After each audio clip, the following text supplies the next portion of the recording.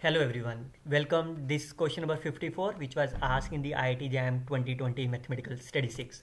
So this was the statement about that. You can imagine that this question is of the 2 marks. So you can get a 2 marks a very simple manner.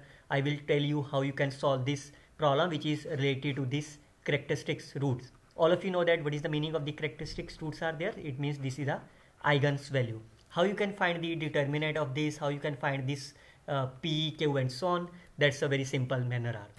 Myself, Dr. Garg, working in the School of Mathematics. You can simply follow this link for finding these previous year's videos.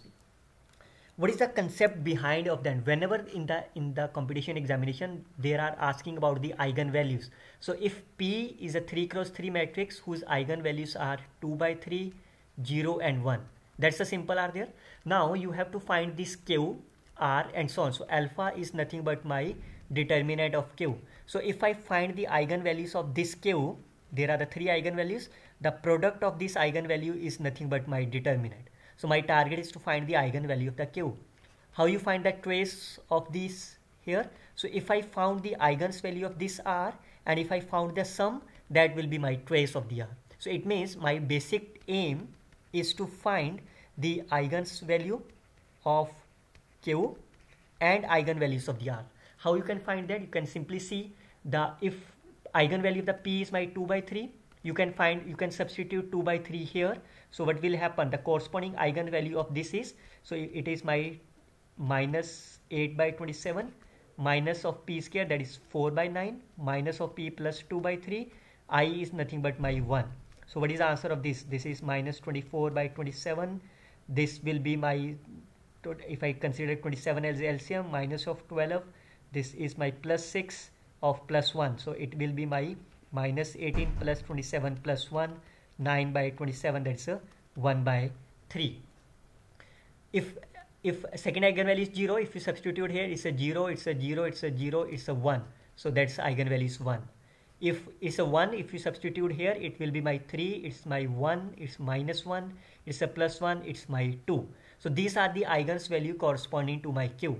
And you want the determinant of Q. So what is the determinant of Q? That is alpha. What is the multiply of this is 2 by 3. So you can see the alpha is my 2 by 3. How you can find the eigens value of this R? So from here you can find the eigenvalue of the R. Again you can substitute the value 1 by 1 here. So these are the eigens value of the P. Now you can find the eigenvalue of the R. If you substitute minus 2 by 3 here, it will be my minus 8 by 27 minus plus 4 by 3.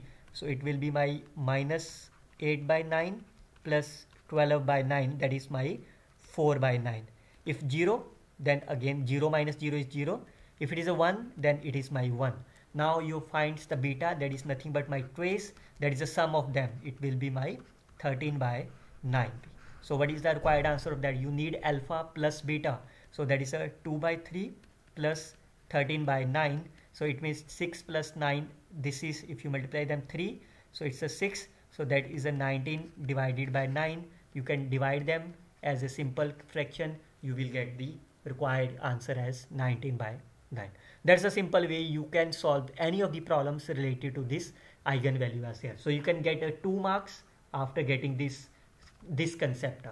I hope you can enjoy this session too. Till then, we will see some other videos in our next class related to the IIT JAM. Best of luck, students. Follow this link, share these videos with your friends. Thank you.